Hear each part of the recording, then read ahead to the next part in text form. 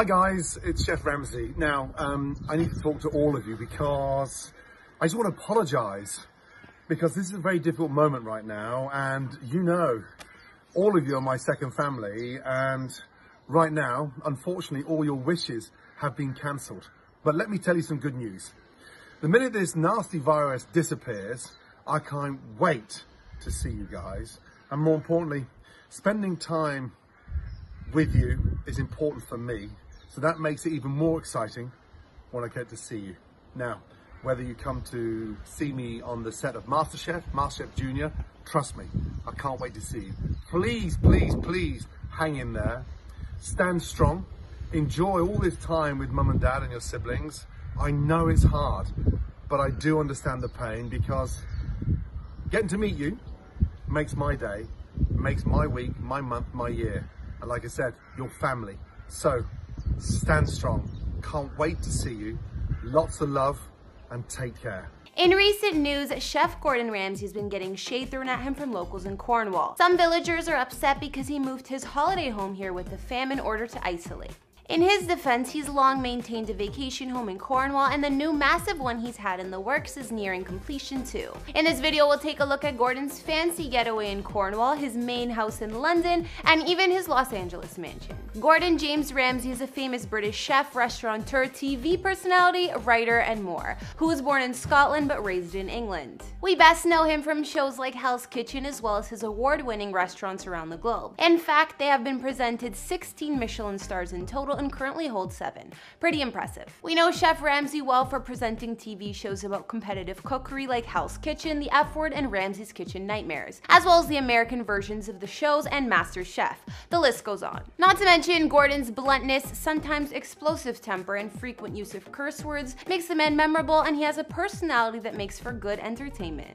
At the time of this recording, Gordon is 53 years old and happily married. He and his wife Tana have 5 children together, the youngest being their baby son Oscar. He's taken the whole family of 7 up to Cornwall to spend the quarantine together. Currently, Gordon's net worth is estimated at a massive $220 million, and this fortune has awarded him mansions around the globe. Hey guys, it's Karen. Today we're doing another house tour here on Famous Entertainment. Today we're going to be taking a look at Chef Gordon Ramsay's properties, including his mansions in Cornwall, London, and even LA. If you like these videos, make sure you're subscribed and ring that bell to be notified when we post so you can always be up to date. We've also done house tours on the likes of Tyler Perry and Luke Bryan, and we'll link to some at the end. Follow me on Instagram because I love connecting with you guys. I also read all your comments, and I need you to let me know who to do next in the comments down below and whose home you'd like to see. Now let's get into this video.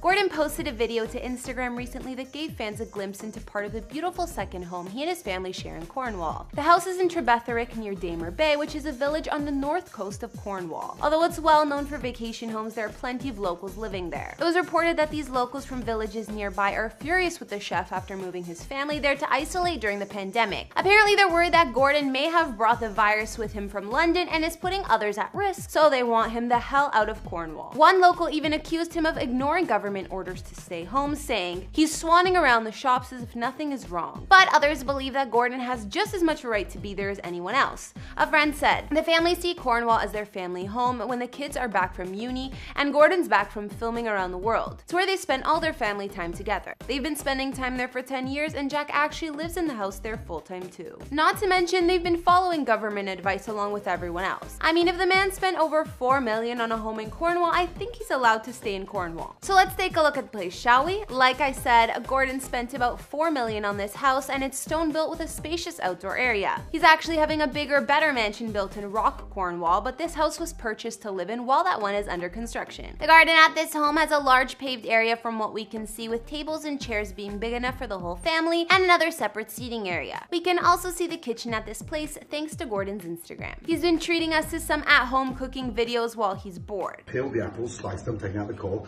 and the rhubarb. I've peeled off all those fibrous bits of the rhubarb. The secret now is to make a very, very quick caramel.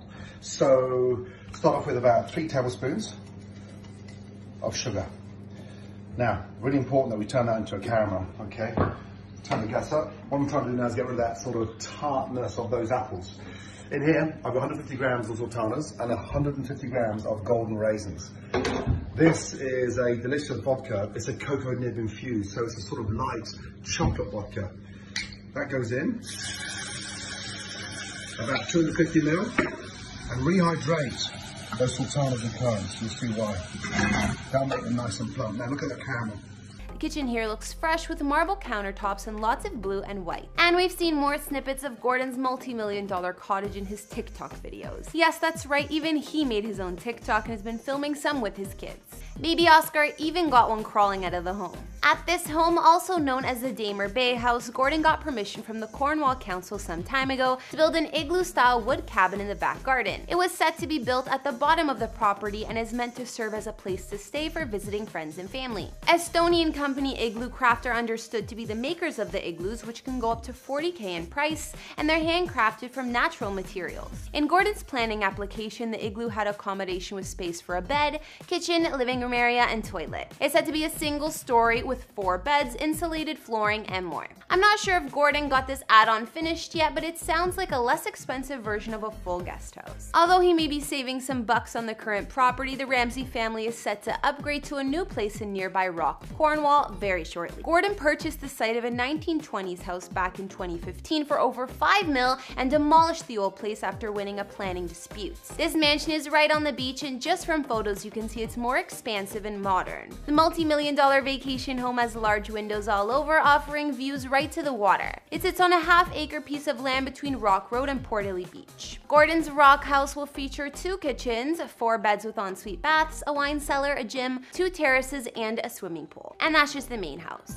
There's also a neighboring yet smaller garden house which will have 3 beds and a boat store situated by the water. I guess we'll just have to wait and see the rest of this one. We know that Gordon also has a main family home in London, England, where they spend most of their time. This place is a luxurious multi-million-dollar townhome, and of course it's close to a lot of his restaurants. We've seen the inside of the home on social media, and there's an open plan living and dining area that are entered just off the main entryway. Although at first glance Gordon's home may not look huge, there are enough bedrooms for everyone, even each of the kids, and space for the family pets, 3 dogs, a cat, and a tortoise. It looks like a lot of the space on the main floor goes to Gordon's enormous kitchen, which is to be expected. There are 2 cooking ranges, each set in their own island. One is more modern, while the other is an old-fashioned gas-powered stove. Windows line one side of the room, and at the far end of the kitchen, 3 steps lead to the casual sitting room, which also leads out to the garden. There's also a family breakfast bar attached to the kitchen for less formal meals and just hanging out.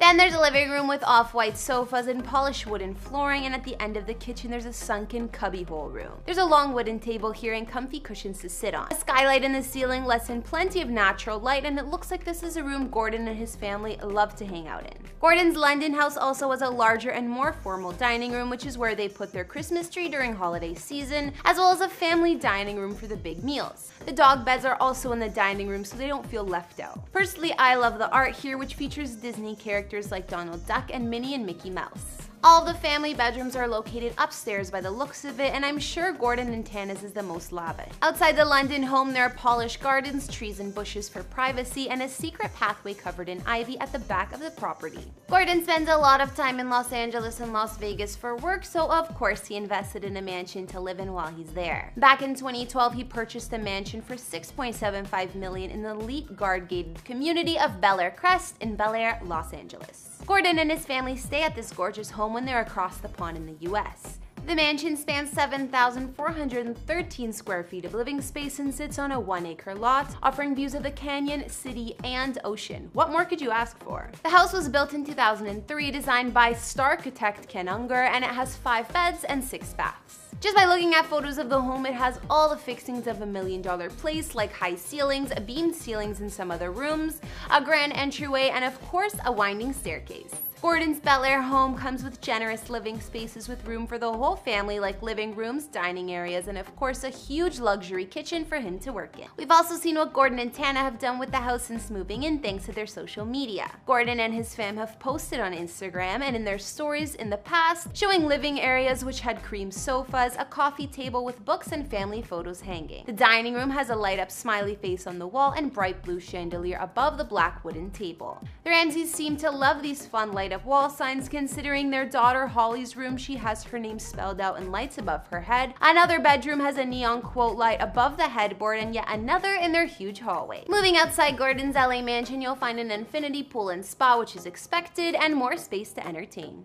Alright guys, that's all I got on Chef Gordon Ramsay's properties. We've seen the main house in London he calls home with his family, his Bel Air place, as well as the Cornwall vacation home. Or should I say home, since he's building the new one. Anyways, which was your fave? I'm looking forward to seeing what his new holiday mansion in Cornwall is gonna look like. Let me know in the comments, as well as what other celebrity houses you'd like to see. Follow me on Instagram if you want to chat more, and I'll see you all in the next video. Bye!